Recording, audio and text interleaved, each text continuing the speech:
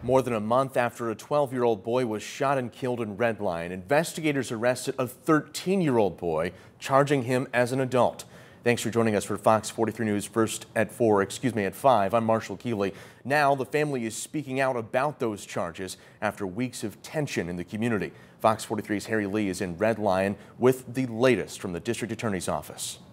Officials don't normally release the names of children involved in crimes, but anyone accused of murder in Pennsylvania faces adult charges. Now 13-year-old Nolan Grove of Red Lion could face up to 40 years in prison. Oh, he's a great kid. I mean,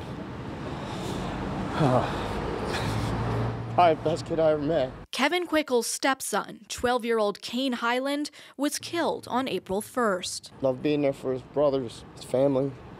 I don't know. I miss him to death. Today, 13-year-old Nolan Grove was charged as an adult with third-degree murder for allegedly shooting his friend in the back. Court documents say Heiland, Grove, and another friend spent the afternoon together that day and planned to have a sleepover. At some point, Grove obtained a handgun from his house and was playing with it throughout the day.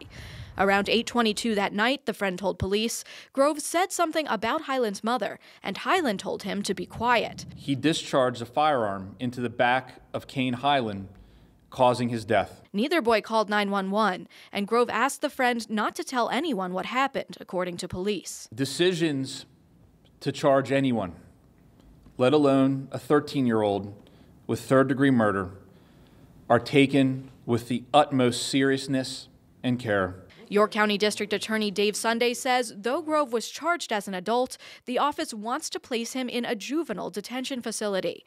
The third-degree murder charge carries up to 40 years in prison. Friends of the Heiland family were pushing for a first-degree murder charge, which requires intent to kill. It was plain as day. You went inside, grabbed the gun, came back out, and shot him as you walked away. Simple as that.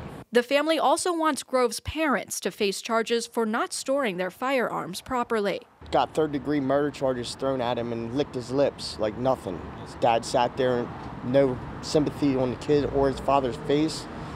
To me, that's not something that should happen. District Attorney Sunday says at this time, Grove's father is not being charged with a crime. This memorial was set up in early April as part of a candlelight vigil for Kain. His stepdad says he wants the community to remember him as the happy, strong 12-year-old that he was. In Red Lion, Harry Lee, Fox 43 News.